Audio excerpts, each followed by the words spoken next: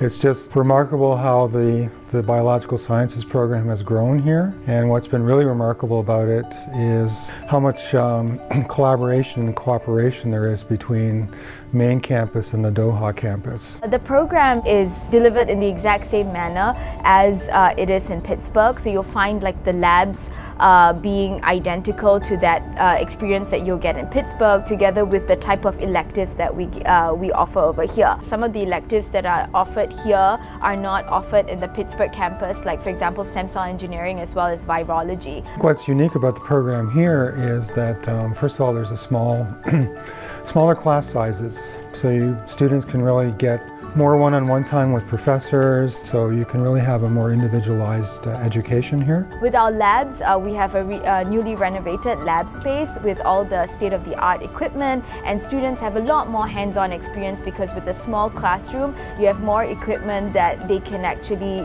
work on. And the other, I think, really attractive quality of this place is the fact that Education City contains a number of different branch campuses. From where I'm sitting right now, I can see Cornell Medical School, and we've developed a number of elective courses with Cornell. They could also take a course though at Northwestern or Georgetown or Virginia Commonwealth. The main thing is really, besides the academics, you would get a huge cultural experience. You would get to interact with faculty members who are from all different parts of the world, learn about our culture, and also have friends, like fellow peers who are from different parts of the world, and also to learn the culture of Qatar and how welcoming their Arabic hospitality is.